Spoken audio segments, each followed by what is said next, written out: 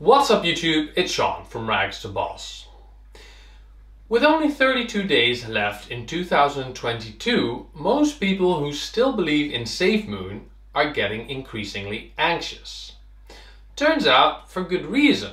So get your popcorn ready and let's dive into the latest drama surrounding seemingly non-existing product launches. Now, remember back in April of this year when SafeMoon CEO John Caroni promised to launch an exchange with groundbreaking global tokenomics in 2022. Well, he was already about 5 months late because originally they actually said that they were going to launch it in 2021 and then they lost the roadmap. Anyway, well, with the end of the year drawing nearer, it seems that nothing will be released this year after all.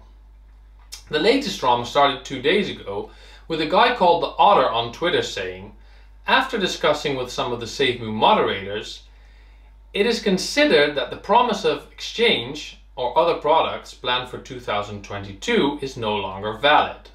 Manage your expectations.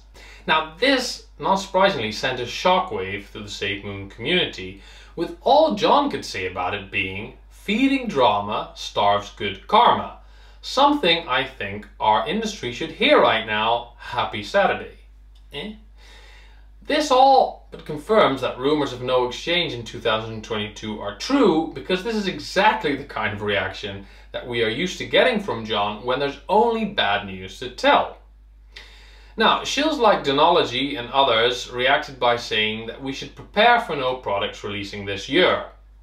And let's be honest, Denology and these guys who are basically just shills get their information straight from SafeMoon.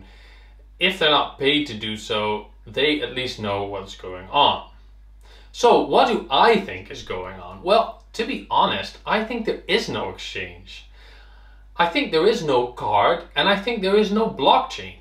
And my prediction is that they are going to announce pushing the exchange back, implementing Orbital Shield as being one of the reasons.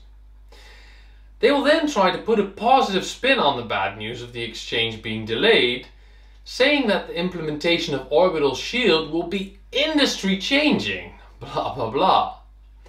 Probably trying to use the fear the collapse of FTX has created to get people to accept this new reality of no products coming in favor of stronger security, so then somehow SafeMoon won't be able to steal your coins like FTX did. And while people might get mad at this, let's be honest. Anyone with any kind of self-respect or investment know-how were out the second John got caught stealing from the LP.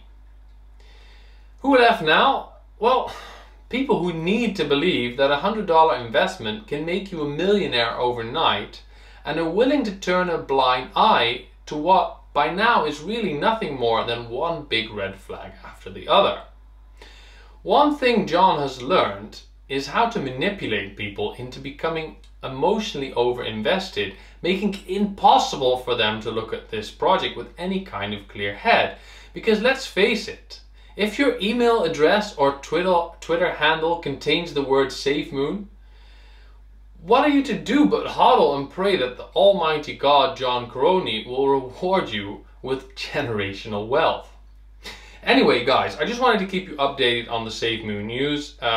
I mean, it's getting just really pathetic at the moment, and I don't understand why John hasn't just gone dark and you know, fled off to the Bermudas somehow, because let's be honest, the feds are probably investigating him by now, and all he's doing is keeping appearances. Well, everybody with any kind of know-how or savvy knows what's up. John, we are watching you. Anyway, check me out on Twitter at RagsToBoss.